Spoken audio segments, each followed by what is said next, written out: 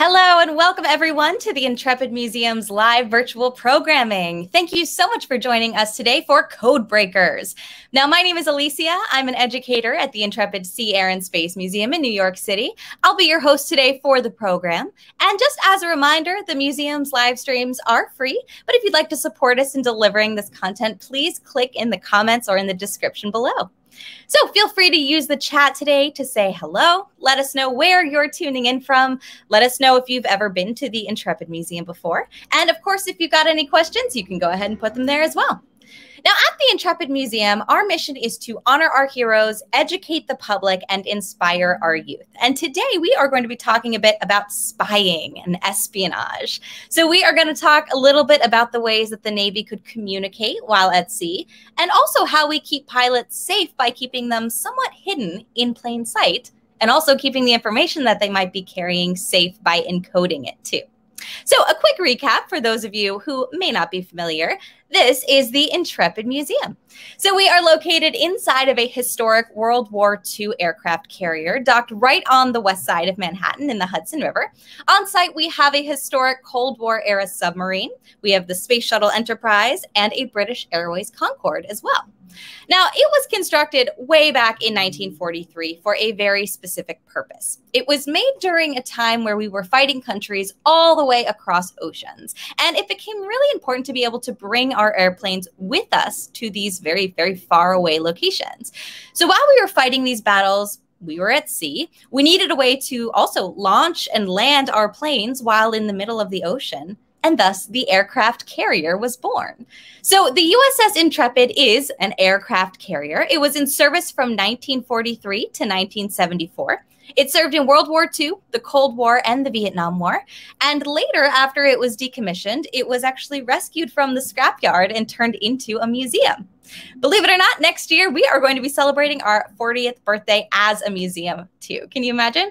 Now, of course, while at sea, the Navy wanted to protect its aviators and its ships. We wanted, of course, to keep them safe while they were off on their dangerous missions. And one way that they could do this was by hiding them in plain sight. Now, tell me in the chat, does anyone know what it's called when something is right in front of you, but still kind of hard to see? Maybe it uses a certain color to help to blend in with its surroundings. You know, a lot of animals might do that. The military actually did too. So in order to disguise these big hunks of metal, right, they use something very particular. Let us know if you happen to know what it is in the chat. But they use this thing called camouflage. Yeah, so camouflage can be done using colors or patterns or all sorts of designs. And, you know, if you know any camouflage things, let us know in the chat too, all right? What are some animals maybe that you can think of that uses camouflage to protect themselves? Can you think of any? Let us know. Pop it in the chat. Hi there, Brian. Let us know if you can think of any animals that use camouflage. And by the way, did you happen to see the hunter hiding in plain sight in this picture there? There he is, wearing, of course, his camouflage outfit. Now, there are actually a few different types of camouflage that we're going to talk about today. The very first is commonly found in the animal world, and it's probably what you think of when you think of that kind of military camo look pattern, all right? Now, this type is called obscuring. Now, this means blending in using similar colors or patterns as your surrounding areas. So a great example of this is right here. This is a flounder. So they've got colors and patterns that help them to really easily disguise themselves with the ocean floor. So take a look at this picture here. Can you see the flounder? Oh, there he is. So that sandy color looks exactly like the sand that he's swimming over. So that is going to help to protect him based on his surroundings. Now, another example of this is also the snowshoe hare. During the warmer months, it's got this brown coat of fur that helps it blend in with its woody and grassy surroundings, like you can see on the left. But when the snow starts to fall and it gets colder, its fur turns white. So it can then easily blend in with its snowy Arctic surroundings. So it's a really good example of adaptation here too, as well as obscuring camouflage, adapting, of course, to its surroundings. Now, the next one that we can talk about then is called disruptive camouflage. Whoa, what are we looking at here? So that is using highly contrasting colors and patterns to confuse onlookers. So a really great example of this in the natural world is zebras. Look at that. They often travel in these giant herds of hundreds or even thousands of them, and they have very distinct stripes, really, to help to confuse their predators. So looking at this picture, where does one zebra end? Where does the next one begin? How many are we actually looking at in this herd? It's quite confusing, isn't it? Even just looking at this picture here. Also, when they're all moving together, it actually creates kind of an optical illusion that really messes with the perceived direction of their movement. So you can imagine how, of course, that would be really helpful for the zebra to outlast, say, a lion, right? Out in the natural world there.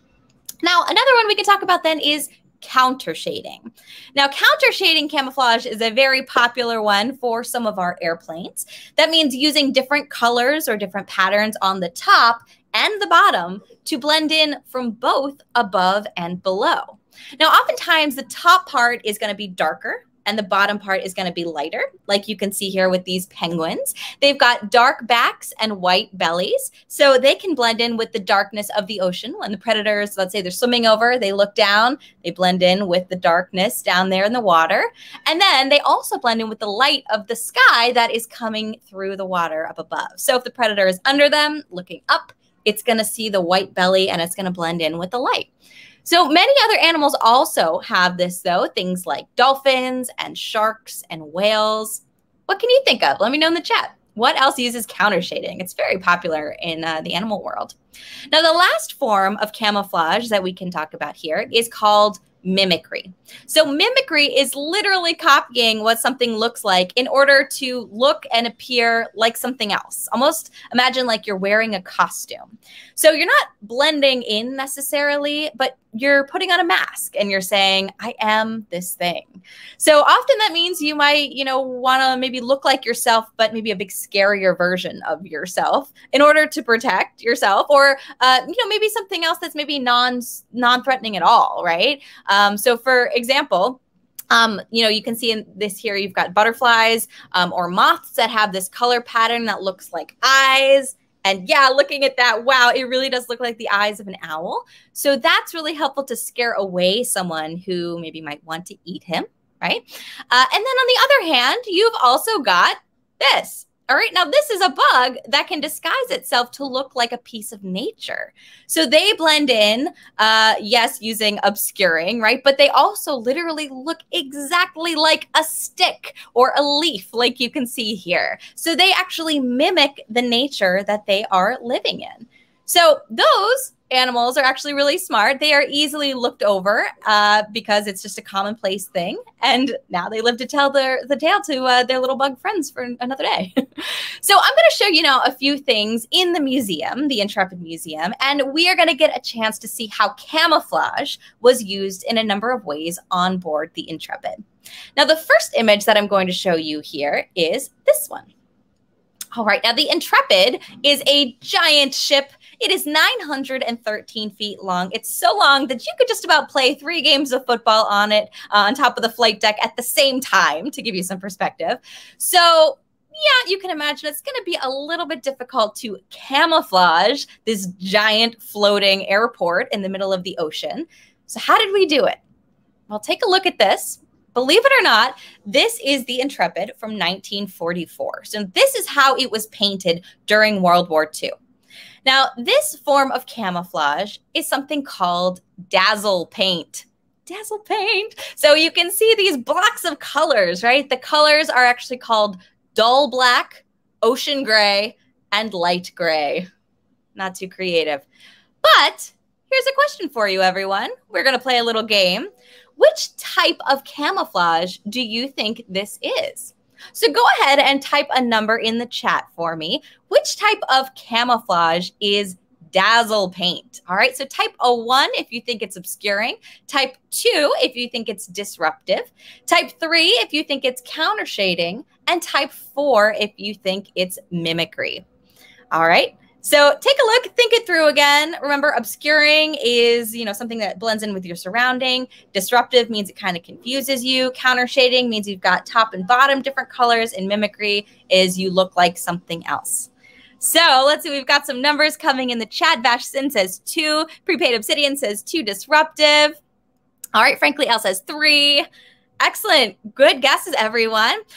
Now, everyone, I will say, though, if you said 2, you would be correct because it is, in fact, using number 2, disruptive camouflage. And that's because it would travel in its own herd, really, kind of like zebras. It traveled in something called a fleet, and they were all painted these really crazy patterns like that. So when they were close together, close to one another, it was kind of tricky to know where one ended and where the next one began.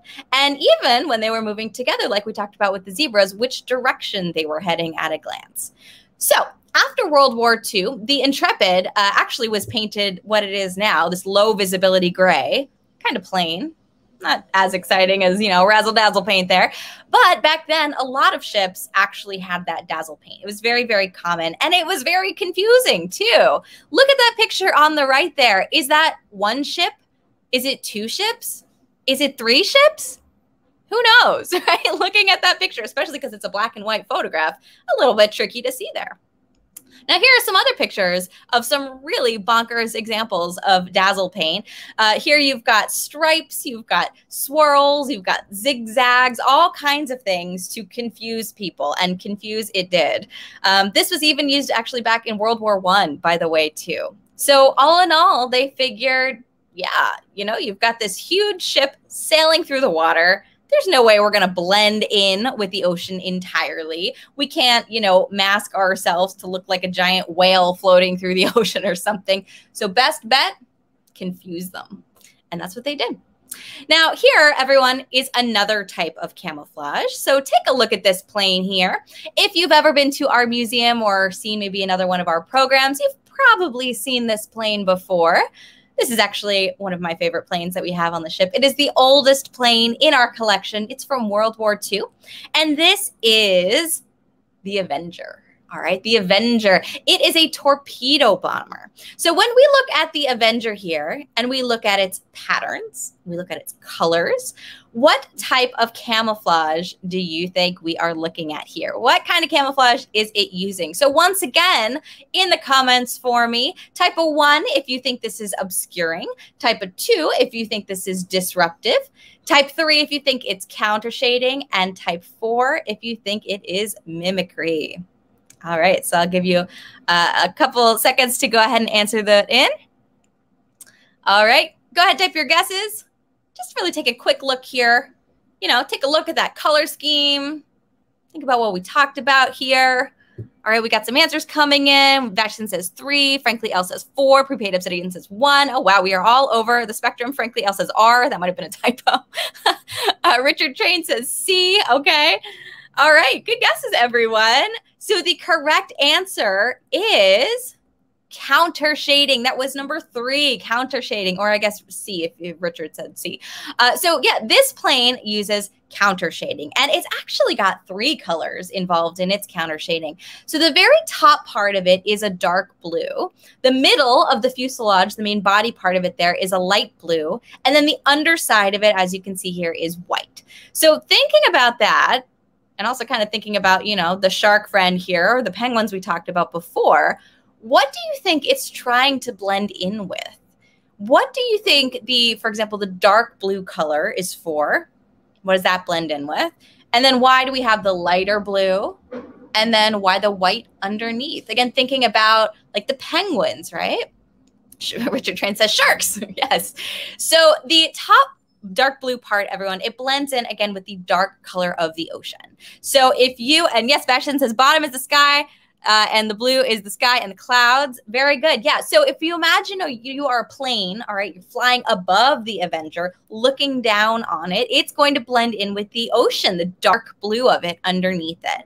And then if you happen to be flying right alongside of it, if you look over, it's going to kind of look like the blue of the sky, maybe. Hopefully it's a nice day outside. And then if you are underneath it, and let's say you're on a ship, you're looking up, you are going to see, of course, the white color, and that is going to hopefully blend in more with the clouds up above. So Avengers are really, really good examples of counter shading. And that's actually the reason why many Avengers, were able to get by during the war, because that camouflage really helped them and helped to protect the pilots that flew them too. Now, here is another example of camouflage, all right? So everyone, this is the MiG-21. This is a very, very fast jet plane. This is actually a Vietnamese plane, and this plane would have been flying, of course, during the Vietnam War. So when we look at the MiG-21 here, you can see it's got some very distinct coloring on it. So again, I ask you, which type of camouflage is this one using? All right, think closely here now, look closely. In the comment section, if you think it's obscuring, type 1. If you think it's disruptive, type 2. If you think it is counter shading, type 3. And if you think it's mimicry, type 4. All right, so really think about this now. Think about what we talked about earlier. Look at, some of the characteristics here. Think about, where it might have been flying.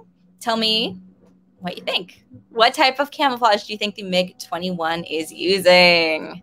It has the green coloring at the top, but also look, it's got kind of a lighter coloring on the bottom. All right, Vachson says 3. Frankly, Elle says 1. All right, so let's see, everyone. If you said 3, counter shading again, you'd actually be correct. Now, if you said obscuring, you could be right as well, because it is kind of blending in with something, right? It does sort of look like that sort of jungle camo pattern that you might have seen before on the top, right? But more specifically, again, this one is actually counter shading because of where it's going to be flying. So it flies over the jungles in Vietnam. So it's going over the trees. And if you're looking down, of course, it's going to blend in with the jungle trees and everything underneath it. And then again, if you are under and you look up, it is going to blend in a bit more with the sky because of its light underside. Kind of a trick question there, but I didn't fool all of you. Excellent. All right, now on to this one. Next to it on the flight deck up there, we've got this plane here. This is the MiG-17. So kind of like the little brother to the MiG-21, also a Vietnamese plane, but look closely at this one. This one's a little different. So once again, which kind of camouflage do you think that the MiG-17 is using? Is this obscuring, type 1? Is this disruptive, type 2? Is this counter shading, type 3? Or is this mimicry, type 4? All right, now look at the patterns in the colors of the plane here. Again, think about where it might be trying to blend in. People are already changing their answers here. This one is a little bit slower than the MiG-21. This was a fighter jet, so it's going to be fighting other planes up in the sky. And, because it's up in the sky and maneuvering around in the clouds, that might inform it a little bit. Let's see, we've got some 2, 1, 4, and 1. Lots of guesses here. All right, so yeah, it is trying to blend in with the sky, but also blend in with the clouds. So if you said 1, obscuring for this one, then you would be correct. So yeah, some great answers out there. Good, good, good. So this one actually hides itself in plain sight in the sky using all those different shades of blue. And here are actually, some examples of it. You might see it flying in the sky, or, maybe you might not see it so well. So you can really see how the colors and the patterns there really help to obscure it or hide the plane while in the sky flying around. Now, right next to the MiG-17, we've also got this plane. This is the Crusader, another very fast supersonic jet that was flown by the United States Navy. And if you notice, how can you not notice? It has a very interesting painting on it. Maybe you've seen something like this painted on a plane before. So what are we looking at here? This is a big scary shark face. This mouth with sharp pointy teeth on the front. So I want you to use your imaginations here a little bit, all right? Bear with me on this one, everyone. Use your imaginations and tell me now, what type of camouflage might this Crusader be using? Is this obscuring, disruptive, counter shading, or mimicry? Think about that. All right, type a 1, 2, 3, or 4 in the chat. Let me know what you think. Which type of camouflage is the closest, let's say, do you think? Some people say it doesn't actually use camouflage, but use your imagination. Roll with me on here. Which do you think is the closest to what it was? If we're really thinking about it, how might this plane kind of be hiding in plain sight? All right, got some answers coming in here. Excellent. It's supposed to be a shark. Yes, 4. It's just really fast. That's true. It's supposed to be intimidating. Absolutely. So we got another 4 from David Paul Noelton. Excellent. Yeah. So just a white line in the sky sounds like mimicry to me, says Vashton.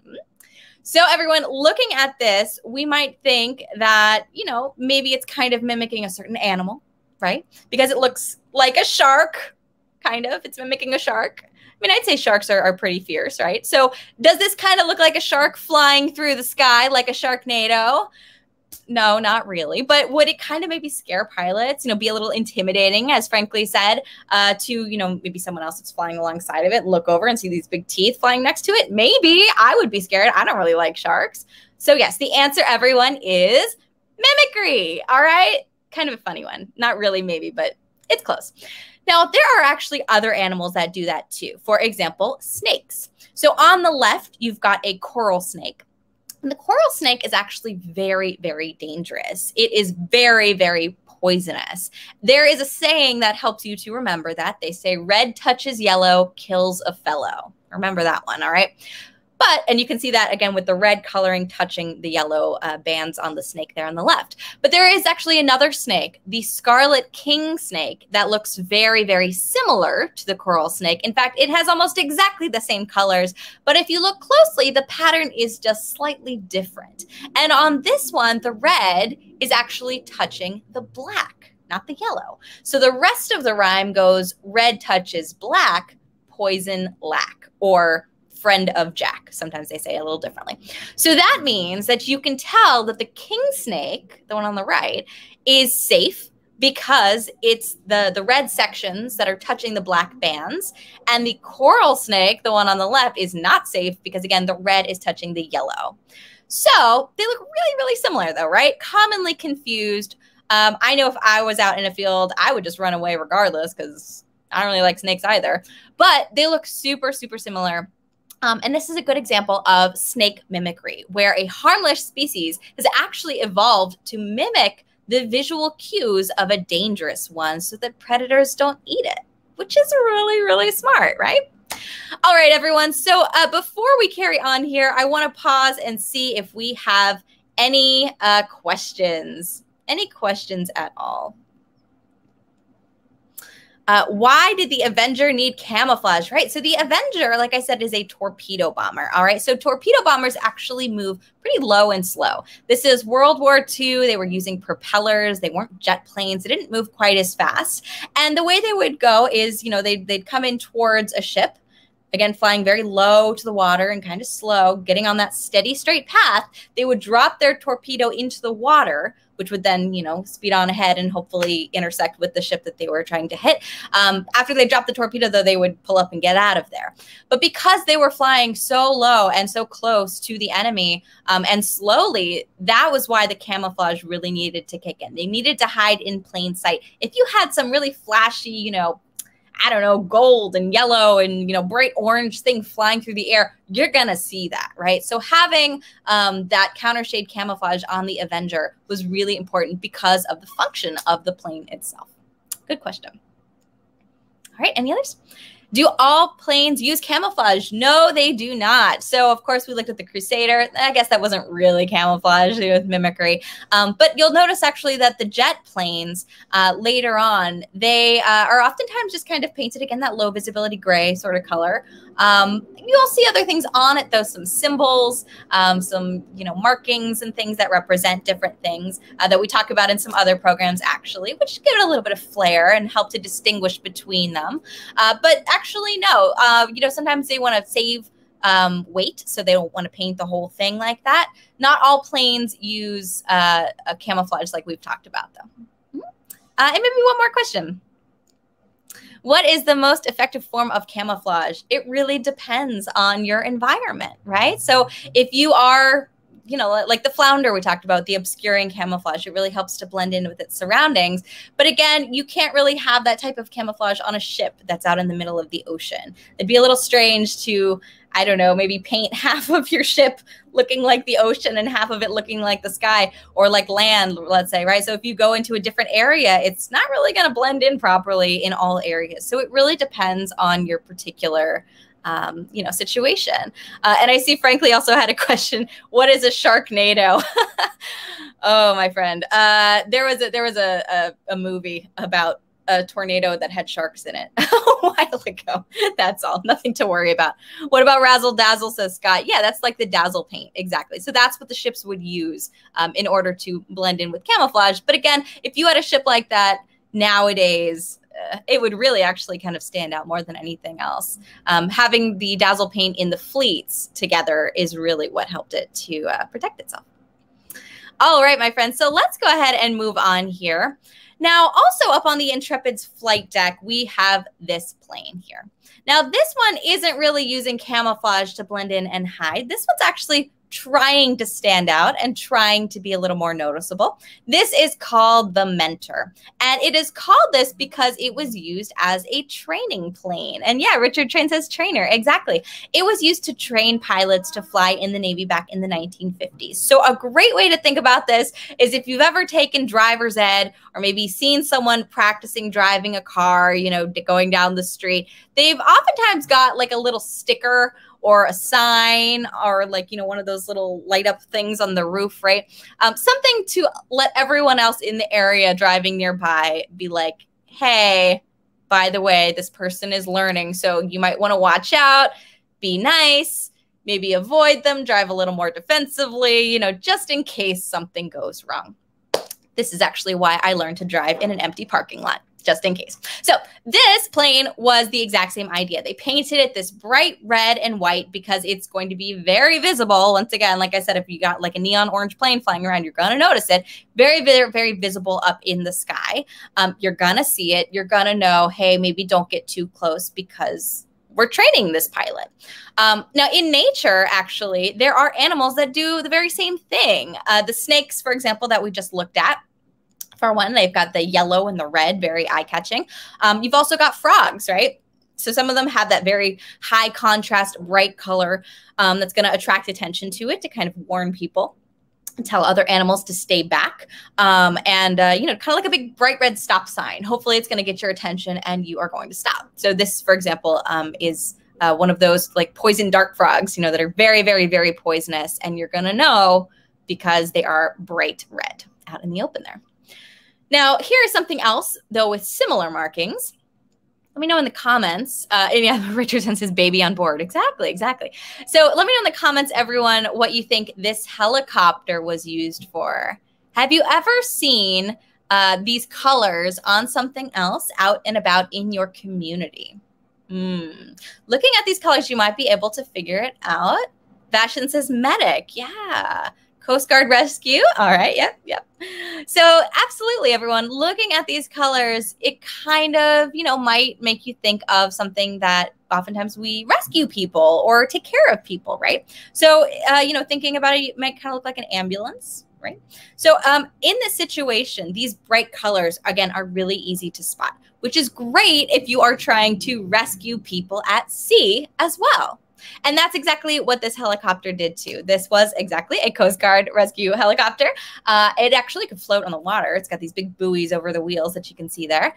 Yeah, frankly, Al says, I think this helicopter, or well, heliplane, is used to rescue people. Exactly. This one was used to rescue people. They had a large basket inside that they would throw overboard and help to retrieve them from the water. Very good.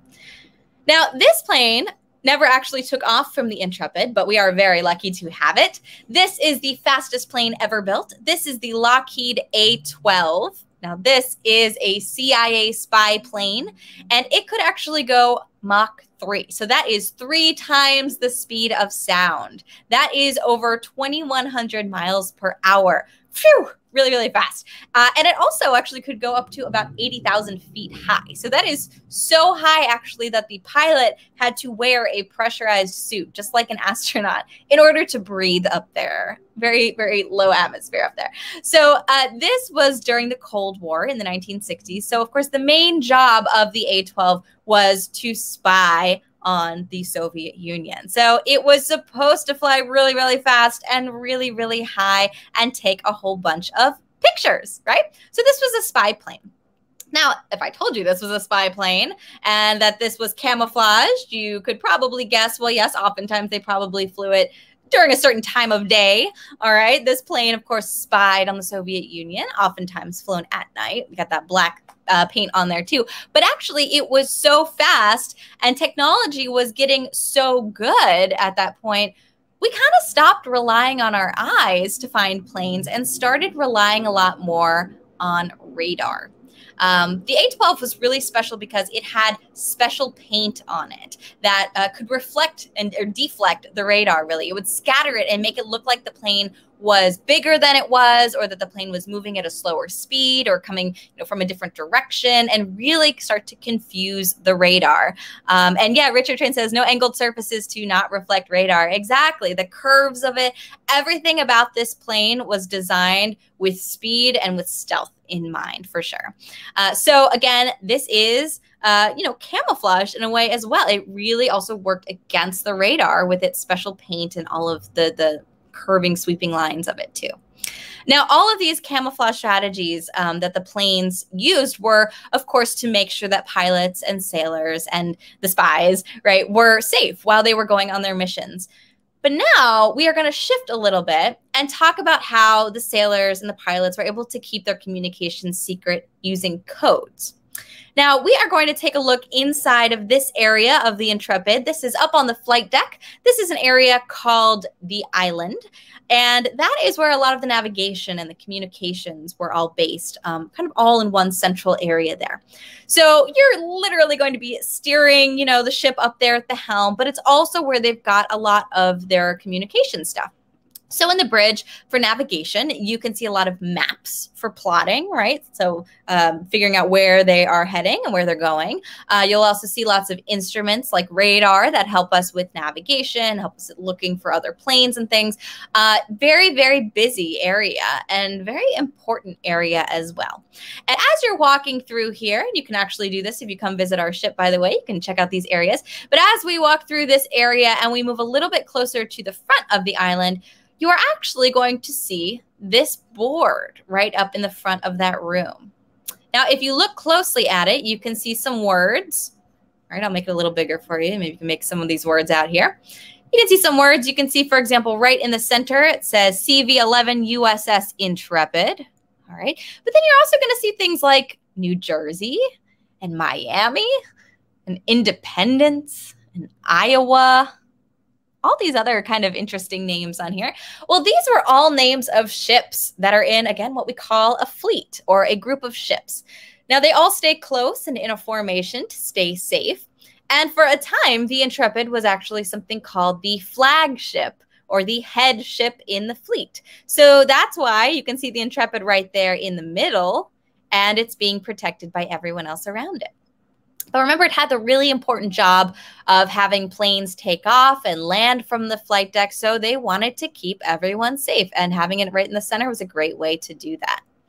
Now, our ship is really long, remember. So imagine, you're looking out.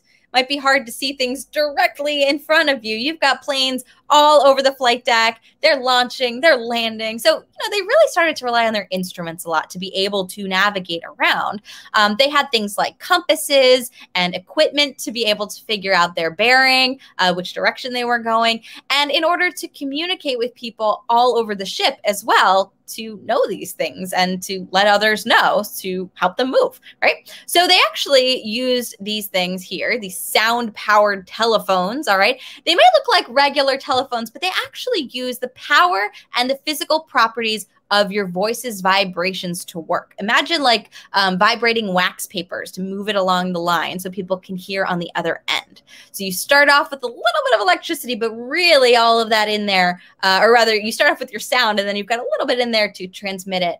But for the most part, you know, if you imagine kind of like you've got two paper cups, you attach them with a string and you pull it tight to be able to talk to your friends, it's kind of similar to that. So the sound waves can travel through the line that way. And it really just added another level of security to all of the messages that they told each other while they were on board, instead of, you know, talking over a telephone line, or even worse, like a cell phone tower today that maybe someone else could, you know, intercept and pick up from another cell tower. So they had to be very secretive. And that was another way that they were able to do it, this sort of more, you know, practical means of doing it. And yeah, Vahanara says batteries not included. There you go. Now, another way that they talked between decks was even more simple. Just like this. All right. So maybe you've even used one of these at like a playground before. This is called a talk tube. So we actually have one in our Explorium that you can test out as well. This is a piece of metal that's kind of shaped like a horn or a megaphone on one end. You just talk right on into it, as you can see this guy doing in that photo. And your voice travels down this pipe. Quite literally, it's just an empty pipe all the way down to another end somewhere else on the ship where they can listen to it on the other end too. Now, that is a really great way, of course, to talking to people on your ship, right? Hopefully the other person can hear you if they're on the other end. Maybe they're in the right room to know that you're talking to them, right? But what about if you have to communicate with people that are outside of the ship, maybe on another ship, let's say? Well, you don't want to necessarily just, you know, scream loud across the water, whatever you want to say, because you know who's listening. You don't know who can hear, right? Maybe it's a private conversation. So you probably want to use some sort of a code to get your message across so that no one can pick it up. Richard Train, my girlfriend has one in each ear and can hear everything I say and think. Wow. Okay. So yes, Richard Train, Morse and flashing flags. Exactly. That leads us to one of the most famous codes, everyone. This is International Morse code. All right. So this is what it looks like on the left here. It is a system of dots and dashes that can spell out letters and numbers. So you can actually spell out whole words and phrases.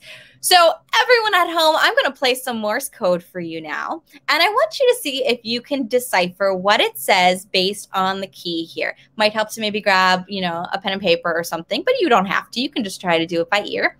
So this is what you're going to need to crack the code. All right. You've got this, this system here of the dots and dashes with the letters next to it. This is your key. So listen to the dots and listen to the dashes and find the corresponding sound for what word is going to be spelled out here. Now, I'll play it for you independently first. The dits and das, exactly, the beeps and bops. You guys are great today. All right, so the dot is going to sound like this. All right, this is just going to be this little blip, this little beep, and it sounds like this. All right, play it for you again. Just that boop. Great. Now, the dash is going to be a little longer, and it's going to sound like this. All right, so that longer beep. Just like that. So you've got your dots. I don't know if you heard the car outside. You've got dots. There you go. And you've got dashes. Excellent. All right. So I'm going to spell out now for you a 3-letter word. And let's see if you can figure it out. And write for me in the comments, what word am I spelling out in Morse code? Now, I'm going to play it for you a few times. And here we go. Let's see if you can figure this out.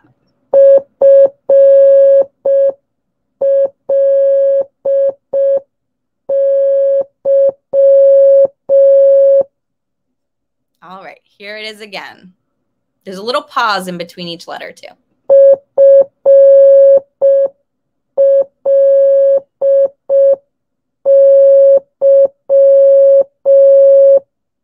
Once again, you've got the dots, boop, and the dashes, boop. All right, the beeps and bops, the dits and das. All right, one more time, everyone. Here we go.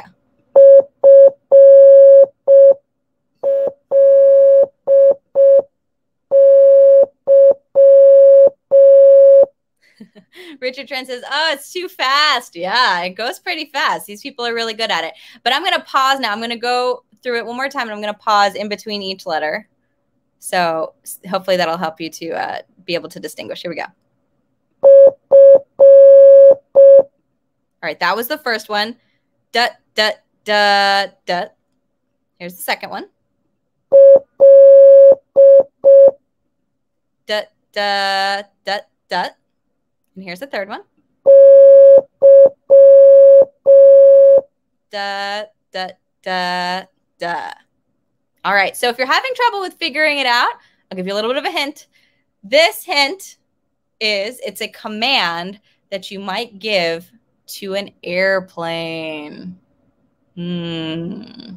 So it starts dot, dot, dash, dot, then dot, dash, dot, dot. Oh, all right, we're starting to have some thoughts here. And the last one is dash, dot, dash, dash. All right. And the answer, everyone, is, the answer is fly. The word is fly, F-L-Y. So everyone, keep your eye on the letter F, all right, to start off with, and see if you can follow along looking for the letters F, L, and Y as I play this one last time. Here we go.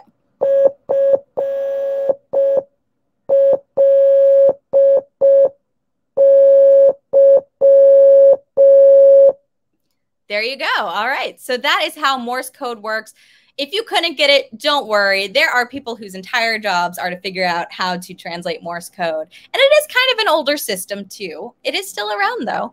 So, you know, if you love this, study up. I'll bet you could probably figure it out in no time. But absolutely, it can be a little tricky to catch on your first glance.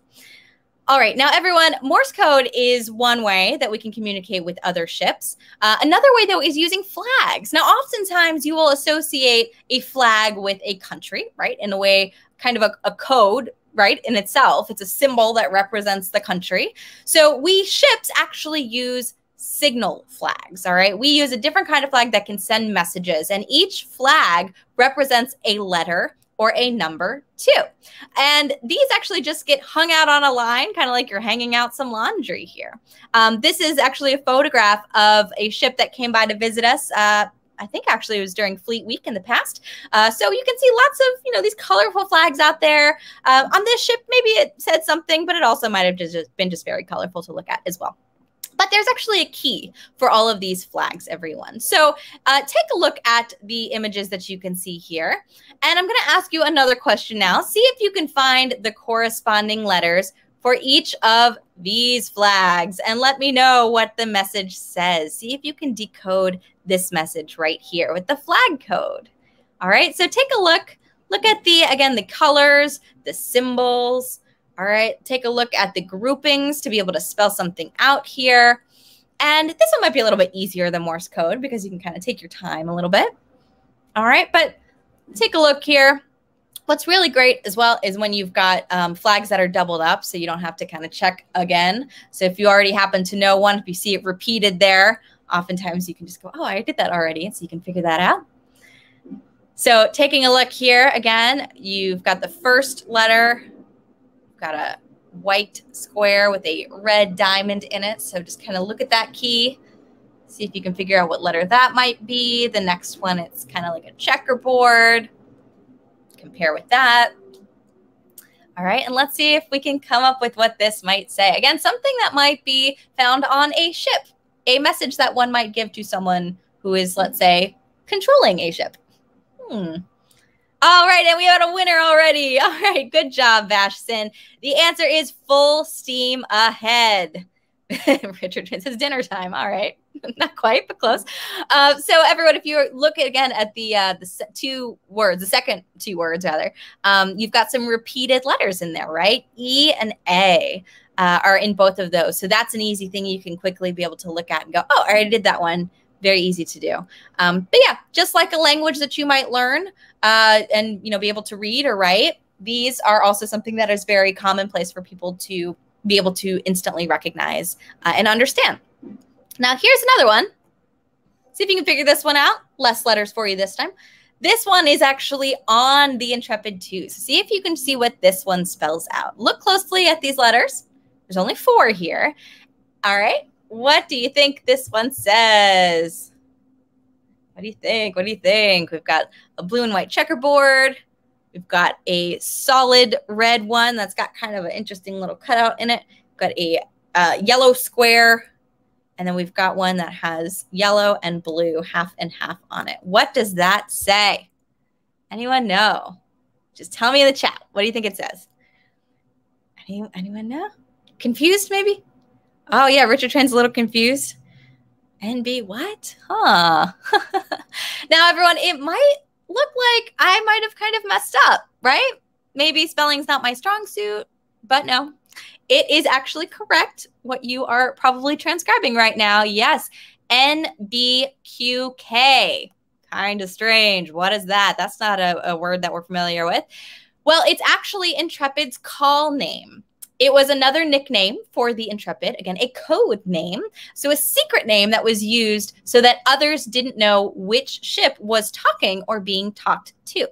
So that adds an extra layer of code to your code, which actually makes it a little bit harder to crack. Excellent job. So everyone, looking at these codes today, you can really see how they really thought this through. They thought about it. They put a lot of effort into making sure that they would keep themselves and their pilot safe with all of these different things. We talked about camouflage. We talked about Morse code. We talked about flag code. All of these things were really helpful to be able to stay safe out there using their codes. So I just want to wrap up today and see if we've got any other questions before heading out. Any other questions we got today at all? Do they still use codes in the military today? Absolutely. They still use signal flag code. They still use Morse code and a whole bunch of other codes too. But of course, since everyone, knows things like Morse code or the signal flags now, they actually now have sort of used it in their own special way. So again, the codes within the codes have taken on kind of a new life. For instance, signal flags, right? You've got the letter or the number that means something if you put it together. But now the single ones actually are whole phrases too. So if you ever see just one flag waving around, it could mean maybe someone went overboard or that they need fuel or maybe something's on fire. So definitely they still use a lot of codes today, but they're just kind of using a little slightly different now to make it a little more special and unique to their situations. All right, any other questions? Are Avengers still flown in the Navy? No. Avengers entered service in 1942 during World War II. They were used through the 1960s, but then by the time, that was happening, technology's getting better. It improved so much. Now we had jet planes. They're going much faster, a lot more effective for what they were doing at the time. So the Avengers were either scrapped or just sold off. A lot of them found new life helping actually to put out forest fires. They could carry, all of that weight from the torpedo, so the water that they could load up there, really helpful for that. They also would dump pesticides on fields. So, really helpful for instances like that. But then also you have a lot of plane buffs. Maybe you're out there, got their hands on them too. So now they use them for demonstrations at plane shows as well, reenactments, that sort of thing. But no, the Navy no longer uses them anymore because they've got much cooler, faster planes too. Although I do love the Avenger, I will say. All right, maybe one last question. How many planes do you have at the museum now? So I believe we currently have 28 aircraft on display, including our newest acquisition, the Douglas Skyray, which we just craned up onto our flight deck not too long ago. Maybe some of you were tuning in for some of that exciting coverage as we got our newest plane. And also, of course, we've got the British Airways Concorde, which was a commercial jet. We've also got a Cold War era submarine, the Growler, and also the NASA Space Shuttle, the Enterprise, and it's all housed within or around the Intrepid itself, which is, of course, a National Historic Landmark too. So lots of cool stuff to see and do here. We would love to have you back on site. Does the Intrepid as a museum have a street address? We kind of have a funny street address because we are like in the water. So we say it's like the plaza kind of area where it's the intersection of 46th and 12th Avenue. Yes, very close. So everyone, my friends, if you do have any other questions about our programs, please do feel free to reach out to us through our website, intrepidmuseum.org, or also, of course, through any of our streaming sites or social media platforms. I would like to thank you all so much for playing along and watching our program today.